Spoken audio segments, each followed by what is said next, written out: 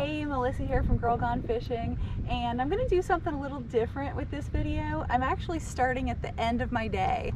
So today I came up to East Harbor on Lake Erie because I wanted to catch a bunch of nice big bass, and I figured the last 4 or 5 times I've been here, each time I've done better.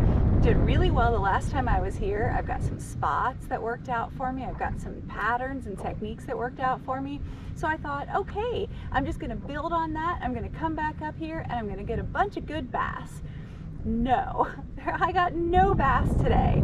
I tried everything I've tried before and everything I could think of, and I just haven't been able to get any bass at all. It's just kind of unbelievable. Like, how can I be so successful sometimes and then just bomb out today?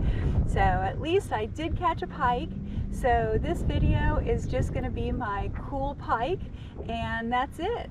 Thanks to Strictly Sail and Kayak for the Hobie links, because it was awesome as always. It was super windy earlier today and a lot of boat wakes, and the links just handle it like a champ.